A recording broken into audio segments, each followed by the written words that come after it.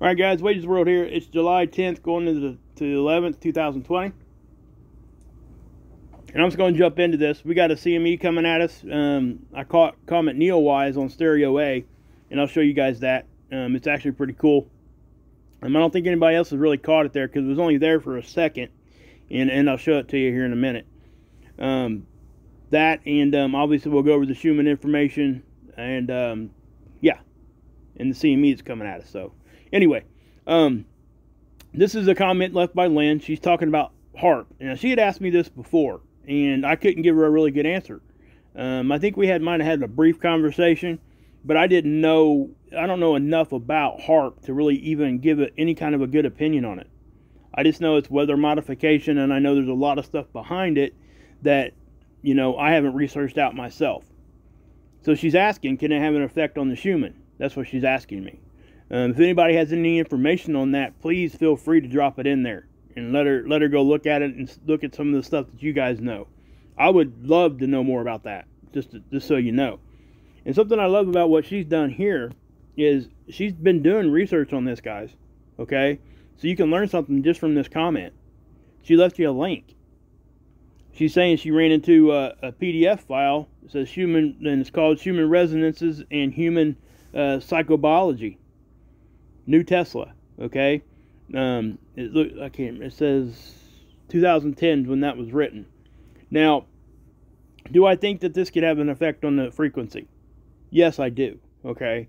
Anything that's of that sort can change frequency. Now, can it change it globally all at the same time? It would take a complete system that covers the whole globe to do something like that. But is it possible that it could change it regionally and affect our grass? Most certainly. Okay, that's just my opinion. Take that for what it's worth, and you know. But thanks again, Lynn, for having some patience there with me. I just don't know a whole lot about HAARP. I do need to learn a little bit more about that. So we'll move on. Okay, guys, I got you back over here at Seeds. This is our view as if we went out and looked at the sun. That's the viewpoint of this satellite. Okay. Now this is the Cme that happened back on the 8th. End of the day on the 8th, into the beginning of the day on the 9th, okay? And I've already shown you guys this, right? But what I want to point out here is, obviously, this bigger one is not coming at us, okay? It's going off to the side of us, all right? It's actually heading to the right, maybe even slightly a little bit towards the back. But if you remember, I pointed this out. This little loop thing, it kind of comes right here. Okay, here it comes right there. You see that? That is another eruption. That came from the southern part of the sun. There was an unstable area, and it did release. Okay, it's probably not that powerful, but it did release. And like I said, we had to wait for the Cme Tracker to kind of update, and it went ahead and updated again, because I think they found some data and they had to go change it, because now this thing right here is actually going to hit the Earth. So we'll take a look at that here in just a second. But also, if you guys look real close here, I think you might be able to see a sun diver. Maybe. Not on C2. You could probably see it on LASCO C3. There was a little sun diver that kind of poked its little head up here and went into the sun. Okay. It was real hard to see anyway because it was so small. But it did happen. So,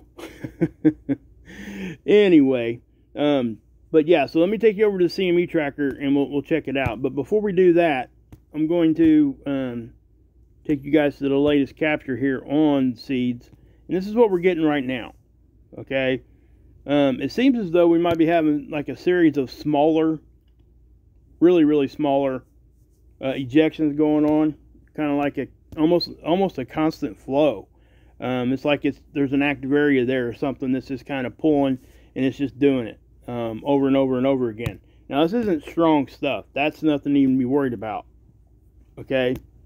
But you can see over here, it almost looked like another straight line started to happen there too. So, but I'm not seeing nothing on SDO to tell me that that's a Cme, because it's not. I don't think it's a Cme. So, it's just some energy is leaving the sun there. So, let me take you over to the Cme Tracker. Okay, guys, I got you over at Cme Tracker. Now, I want to start this by saying that, remember I said this thing doesn't update until it sees another CME? The one I showed you yesterday just had this bigger one here. See this one? See how it's flying off there? Here, I'll zoom in. Okay, that came off on the 8th. Technically, this second one did not leave the sun until the 9th. See how it's kind of behind it in time? It's coming off right here.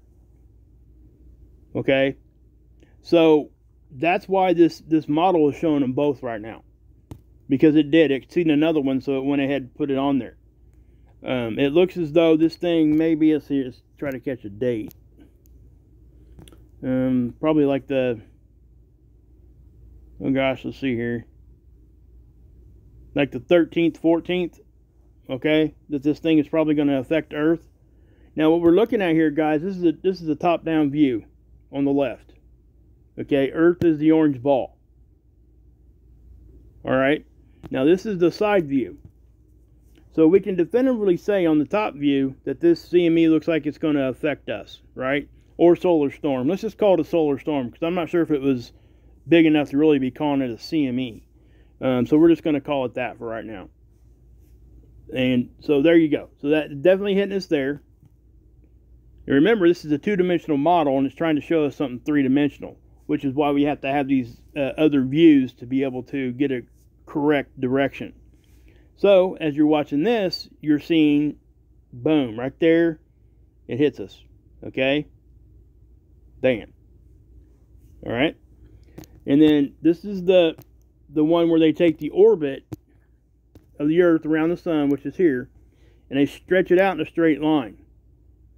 Okay, so the Earth's here, and stereo A is right there. If you look over here at the other, here, let's just do this. The yellow ball's Earth. That's stereo A in red. In reference, there's Earth, and there's stereo A. You see the difference as far as what they're trying to show you? Okay? Now, remember what I said. You look for the distortion on this particular graph. There's that first one, and there's the second one. You can clearly see that this thing is going to get us a little bit. Okay, it's not right in the middle. It does look like it's a glancing blow, but you know, we do have to pay attention here in the next few days. That here around the 14th probably, we'll have to keep an eye on this and see what happens. We could get a geomagnetic storm out of it. It could raise our KP up, but we could get, you know, we just don't know yet. Okay. It didn't look to be all that energetic, okay? But looks can be deceiving. I've seen stuff look, you know, weaker than that and give us one heck of a hit, okay? So we'll just have to wait on that one. But yeah, so that CME will probably, or solar storm, is going to hit us, okay? At least according to their models. And I'll keep you updated as much as I can on that. Okay, guys, this is a site that I don't usually take you guys to, but I do look at this a lot. And what this is the Cme is basically it's a tool, and it's on stereo A. So to let you guys understand what I'm talking about, the sun is here, okay? Stereo A is here. Earth is over here. This camera right here is on this satellite over here, stereo A. The other one was on a different satellite, different point of view. Okay, the Navy site. Now that Navy site has been down for over a year now, guys, almost 2. And they're saying it was like a software update, and I'm like, really? And it's taking you that long to get it back up and running? Whatever. But anyway, we can still get similar views. It's just from a different angle. So what I'm going to do here is I'm going to show you how to do this real quick. Okay, guys. What we're seeing here, again, remember, the sun's here. Okay, so the satellite is actually over here, way far back. Earth is over here, off the screen there. Okay, so that's the point of view. We're looking at the sun from the side, basically. Okay, and so don't worry about that at the end there. It does that every time at the end of the time lapse on this tool for whatever reason. No matter what date you enter there, the last few captures do that. It's crazy. I don't know why it does that, but it does. So, if you look at the date here, I took you back to the 5th and on through to the 10th. Okay? So, again, you're getting to see some of that CME action going on too. Watch. Right there. See that? Right there on the end? That was that one that's going to come at us. So, there it is again. Okay. Here, let me slow it down. Maybe that'd be better. Okay. Just so you guys get a good look at that. And I'll show you Comet Neowise here in just a second. But you can see this stuff erupt off the sun. Okay, there it goes. See that? Boom. Now, guys, I want to point out something else real quick. Now, I know you guys are going to see this, and people always wig out about this. I used to, too. You're going to see a really bright light. It looks almost like an explosion. Okay?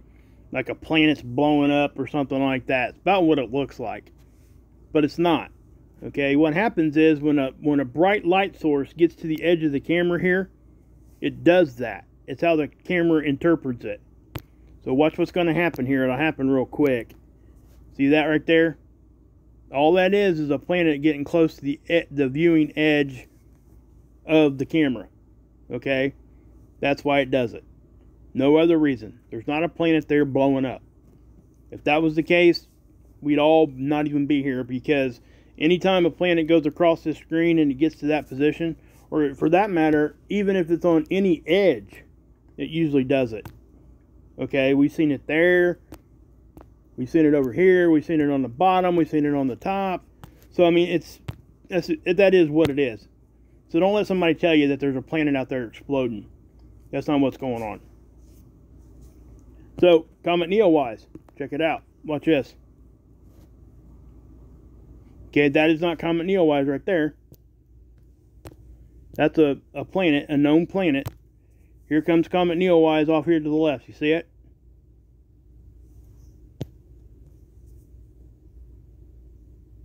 That's Comet Neowise, guys. And I can see why people missed it or hadn't seen it yet. You see what it's doing there? Now, it looks like it's going to hang in there for a minute, and then there it goes off the screen. Okay? So, you know, we got a chance to see it. They said we might be able to see it on stereo A, and we are. Most definitely seeing it on stereo A. Let me speed that up, and we'll watch it a few times. I think it's pretty cool. Alright, you can even see its tail. Let me, see it? Kind of wavering there. That's its tail. I think it's pretty cool, guys. That's probably one of the better satellite captures I've seen of this so far. Been getting crazy good pictures of this thing here from the surface of the Earth, too. Those guys out there, you guys getting pictures like that, you guys are knocking it out of the park when it comes to that. I mean, there is a, yeah. And not to mention, this thing is, the core of this, by the way, is bigger than what they thought. So, at least that's what the consistency is right now. And again, it looks like it's going to survive, and even if it does go to dust, it's still going to give us, it's going to hold together enough, it's going to give us a pretty good light show. And, so, yeah. So take your kids out there. Take advantage of this. Spend some time with them, or even if it's your wife or your girlfriend or husband and boyfriend, anything like that. I mean, just go spend some time and look at something special. You guys are never going to be able to see this again. The next time this thing, if it makes it, next time this thing is around, we'll all be dead. Not the whole planet. That's not what I'm saying. Our generation, yeah, it's going to be like 600 years before this thing makes it back around, I think, if I'm correct on that. It might even be longer than that. So, yeah. So, take that in consideration when you're looking at this. This is something special. So yeah, guys. I think I'm going to end the video there. We could keep talking about stuff all day long. You guys know that. But I just want everybody to understand that CME is now heading towards us. I was questioning whether it was or not yesterday, and I was waiting for that data to come in, and it finally did. The bigger one is going to miss us, okay? But it does look as though that other one is going to get us. So I'll keep you guys updated, and God bless. Yeshua saves, and you can drink this Kool-Aid.